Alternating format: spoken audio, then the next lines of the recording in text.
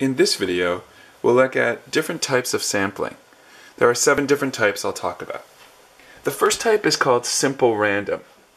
And simple random sample is where you choose randomly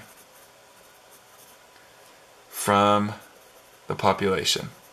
That's actually harder to do in practice than it seems. So for example, you could choose names from a hat. But if you do, you have to make sure that all the names in the hat are the exact same size and that the hat is well mixed.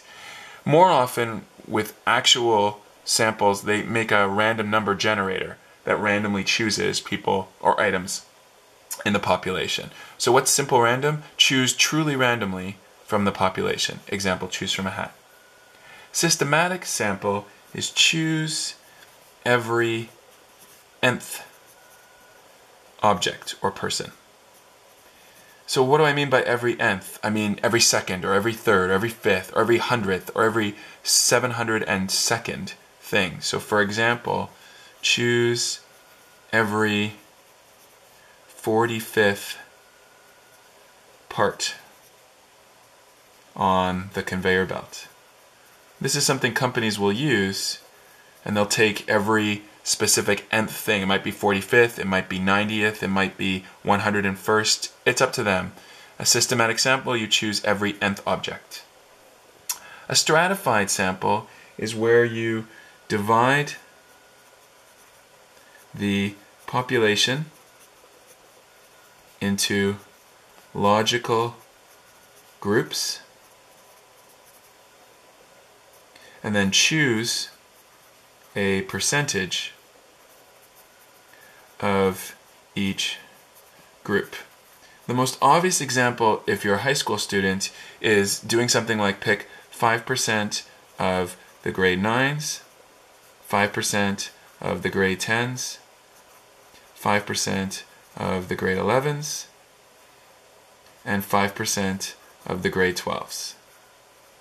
And that way the population is divided into logical groups, I should say plural, and then those logical groups, you choose 5% of each of them so as to get a fair sample. That is, you get about the same distribution of grade 9s, grade 10s, grade 11s, and grade 12s of your whole school, because you're choosing a percentage of each group.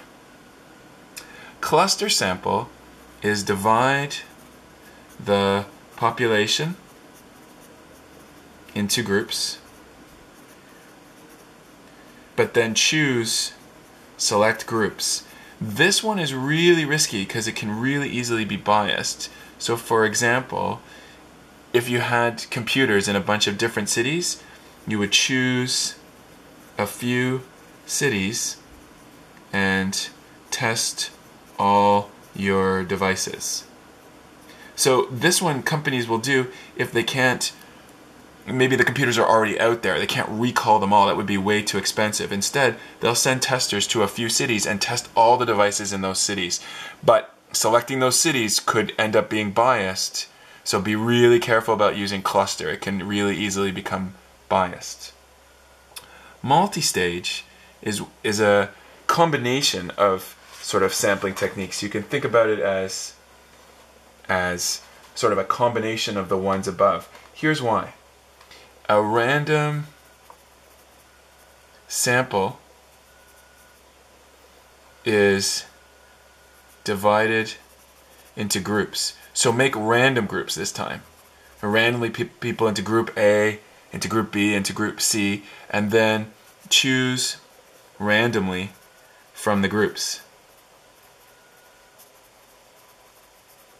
So for example, make 10 equal groups and choose 2 from each. So here you take your random sample, it's like double randomized, just to ensure it's sort of even stronger that we're getting a truly random sample. You'd randomly divide them into groups and then randomly pick from the groups.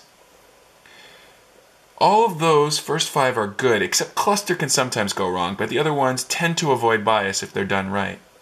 But voluntary and convenience are almost always biased. In a voluntary sample, people choose to participate themselves. And that's a problem because you get certain characteristics that are likely to appear more often than not.